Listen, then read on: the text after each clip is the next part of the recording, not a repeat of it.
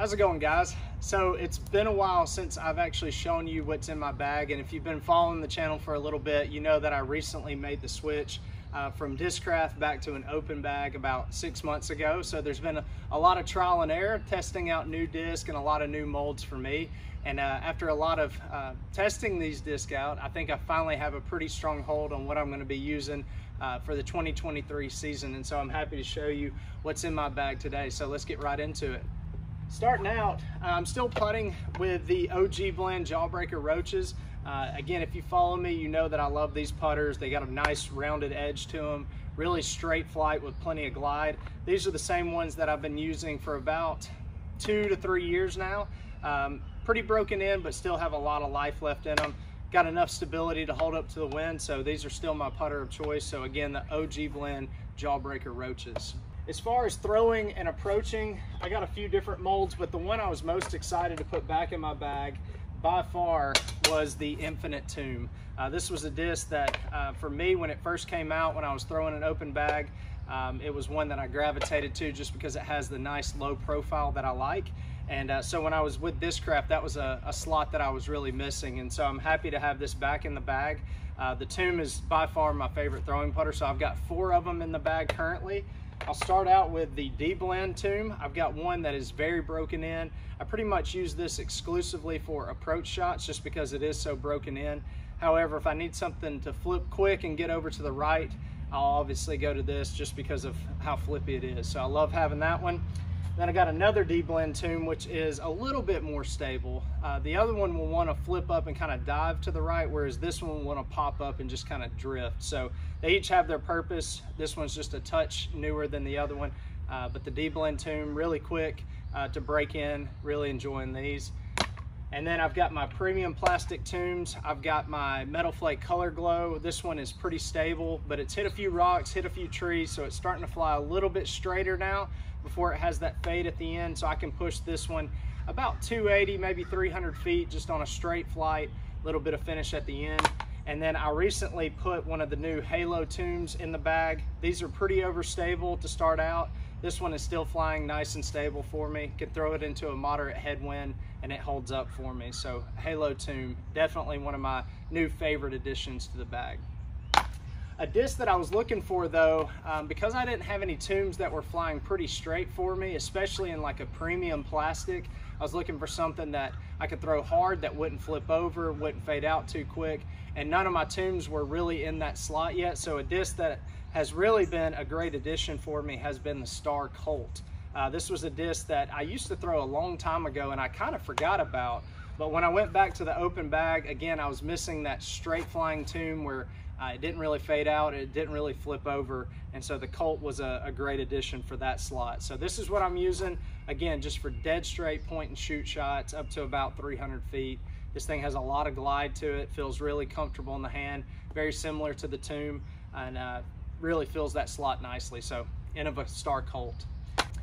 Now, as far as approach disc, I've got a few different ones in the bag, and this might be a bit excessive, but what I've learned with throwing an open bag again is I get to throw what's comfortable.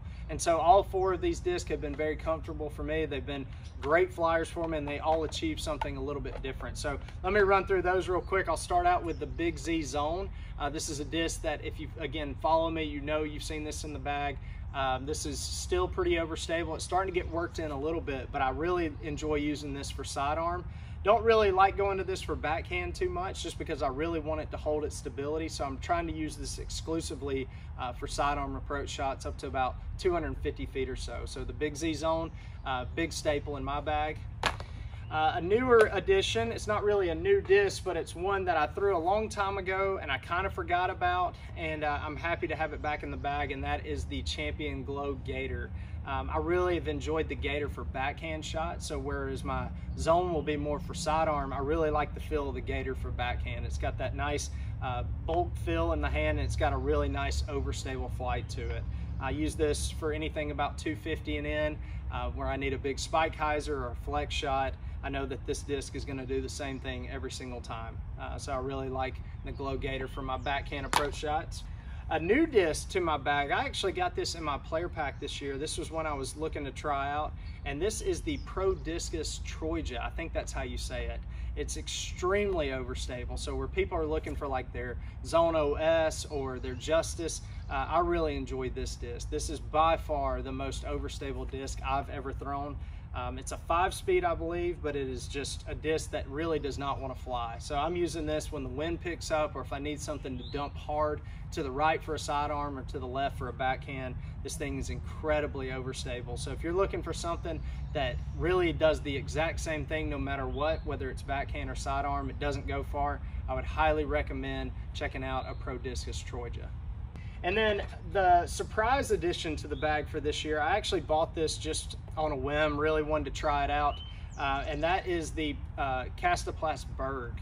This is a disc that I really didn't expect to make the bag. I was just kind of playing around with it one day, and I started throwing this for sidearms, and I was really enjoying the flights that I could get out of it.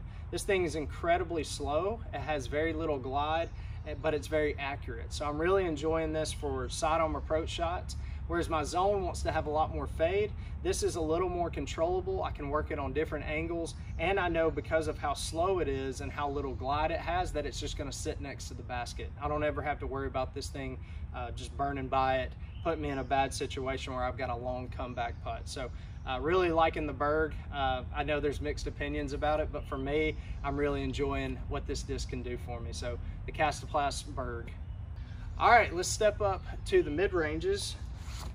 Not much has changed for me in the mid-range game. I still am loving Discraft mid-ranges, and I'll start out with the ESP Meteor. This is a disc that has been with me for a long time. The Meteor is a mold that I've always enjoyed just because it's great for beginners, it's great for pro level players.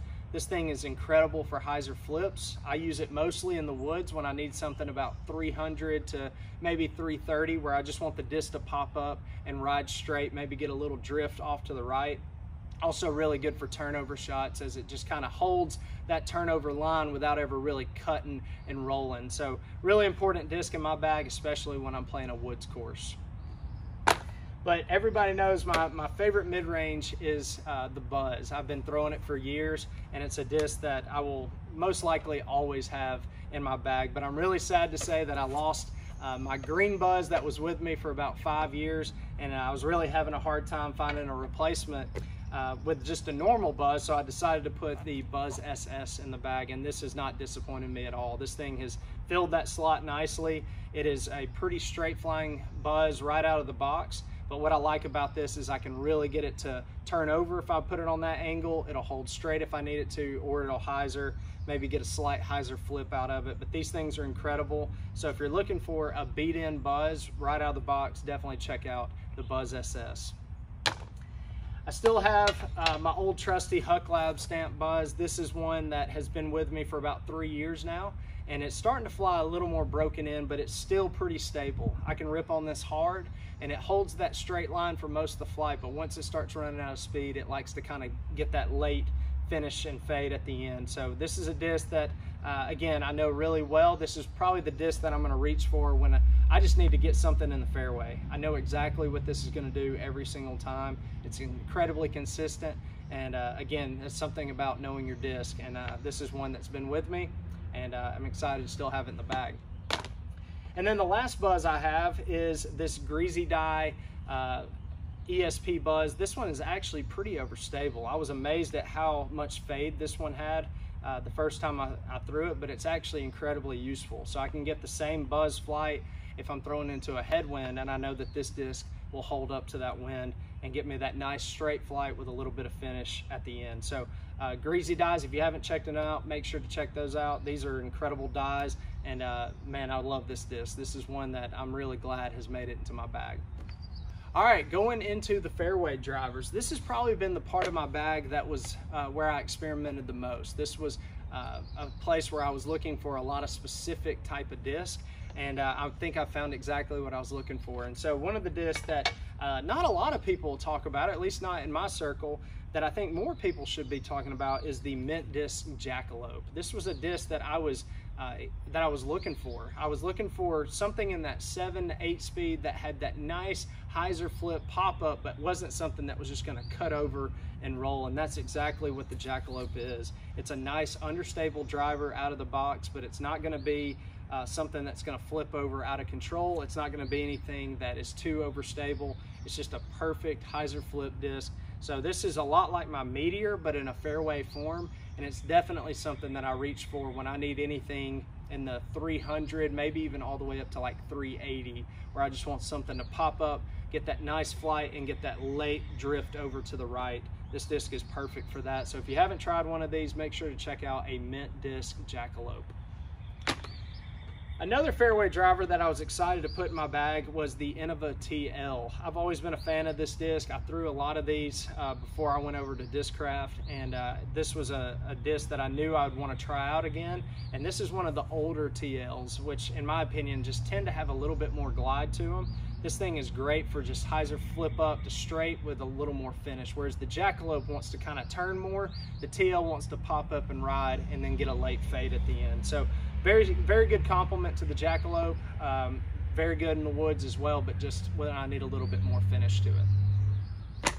Stepping up in speed a little bit, a disc that I'm happy made its way back into my bag is the Infinite Esplin Sphinx. This is one of the first run Zoe and Ike ones. I just had the stamp wiped off of it.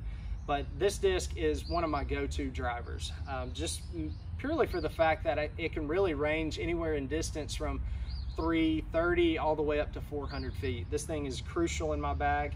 I use it mostly in the woods, although I will pull it out in the open as well if there's not too much wind. It's just extremely controllable. I can work it a lot off the hyzer, so if I want it to hyzer flip to straight, hyzer flip to turn, it really does it all for me. It goes a little bit farther than something like my Jackalope and my TL, so if I need to stretch that distance just a little bit more, I know I can get it with the Sphinx. So this is a disc that if you're a beginner or if you're a pro level player, I highly recommend checking out the Infinite Esplin Sphinx.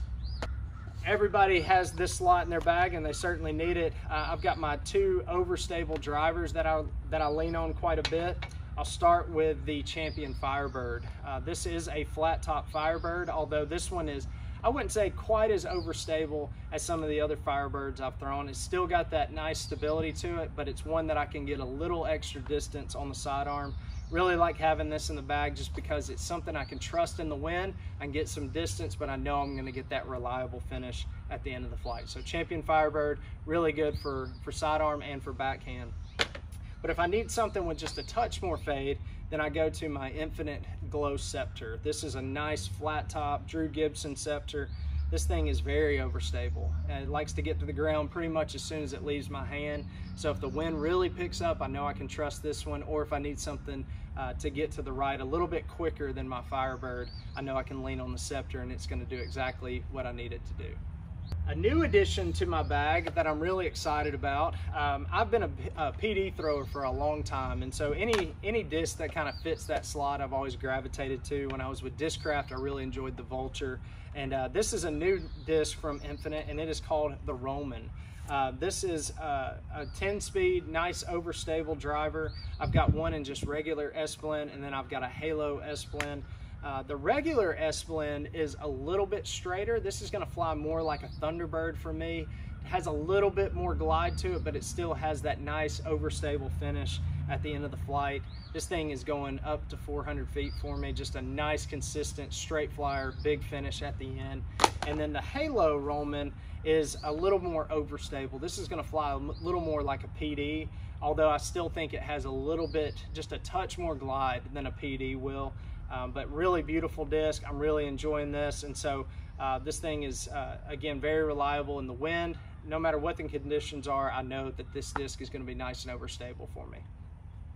But speaking of the PD, I have to have a PD in the bag. This is a disc that I was really excited to get back in my bag, and I'm really happy to have this Greasy Dye one as well. This thing is incredible. This is one of the Nordic Phenom S-Line PDs. This thing is very overstable. It's not quite as overstable as something like my Firebird, so I can stretch out that distance a little bit more, but it has every bit as much fade. So I know that I can really crank on this disc and know that it's not going to flip over. It's going to hold up and get that nice consistent finish at the end of the flight.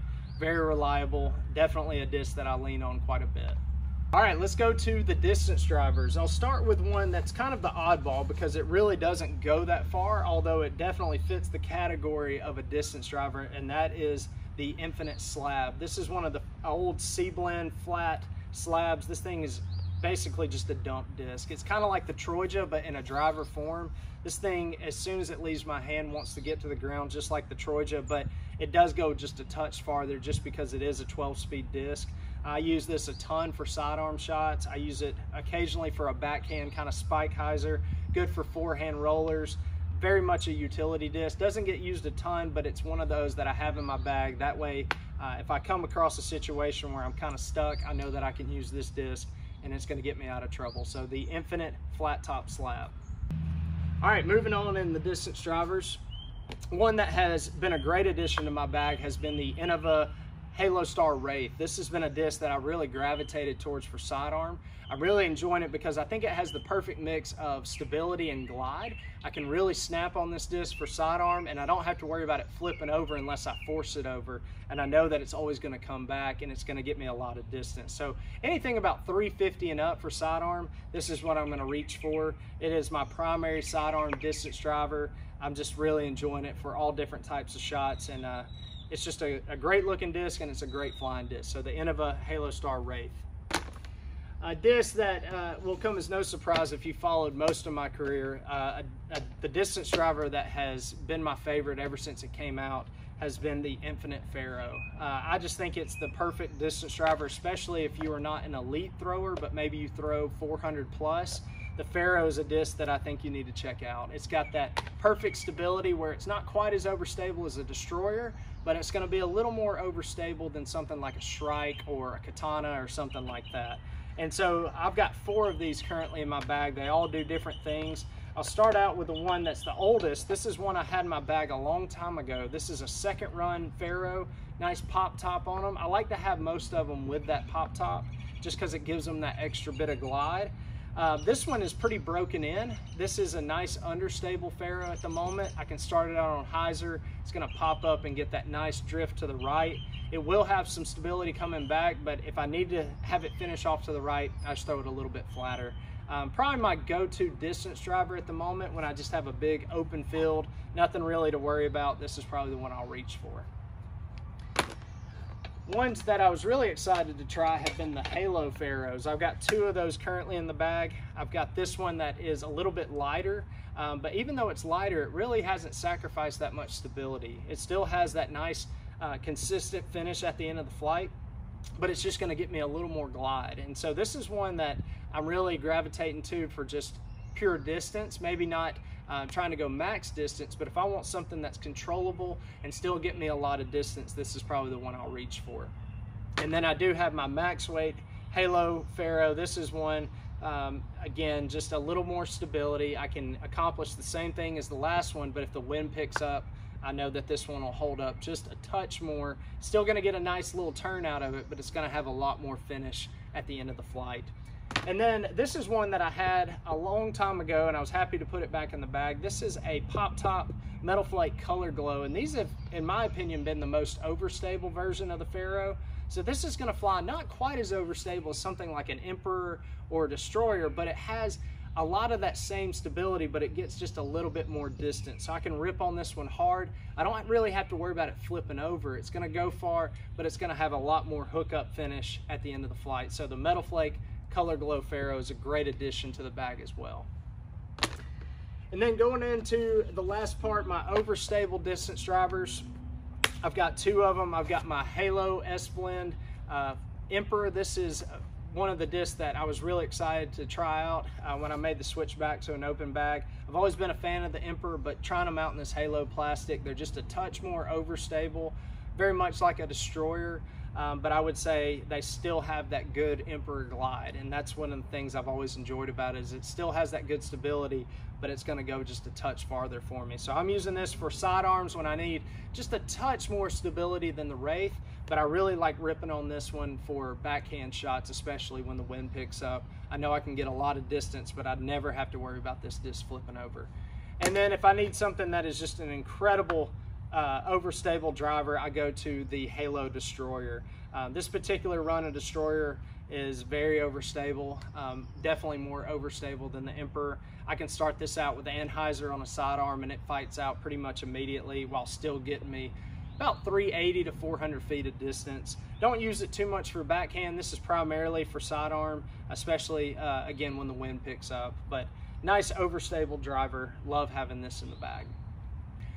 Well guys, that's gonna wrap up this in the bag. I hope you enjoyed it. It's been a lot of fun for me to be able to test out all these discs, to see what these companies are making, and it's been a lot of fun just to experiment with different flights with different discs. And so I hope you've enjoyed it. I would like to give a shout out to my sponsors. I got a few new ones this year. Obviously I want to thank Infinite Disc. This will be my 6th season with Infinite, and it's been nothing but a pleasure to represent them. Also want to thank Atlas Disc Golf Supply. They've been my bag sponsor for the last 2 years, and guys, just an incredible company. So if you're looking for a quality bag at a pretty low price, make sure to check out Atlas Disc Golf Supply. I also have some new sponsors that I want you guys to know about. One, you saw a few of their discs in my bag, and that is Greasy Dies. I've been fortunate to be on the team this year with them, and guys, I think they have the best dies on the market. So if you haven't checked out Greasy Dies, make sure to hit the link down below. Go and check out some of their stuff. They're doing incredible work. Also want to let you know about Official Golf Tees. There's a link down below. Guys, this is my new clothing sponsor for this year. Golf Tees is based out of my hometown of Fort Payne, Alabama. And guys, they make incredible quality material with their golf apparel, with their t-shirts, with their hats, everything. So make sure to check out Golf Tees. It's a small company, great company, make quality stuff. So make sure to check them out.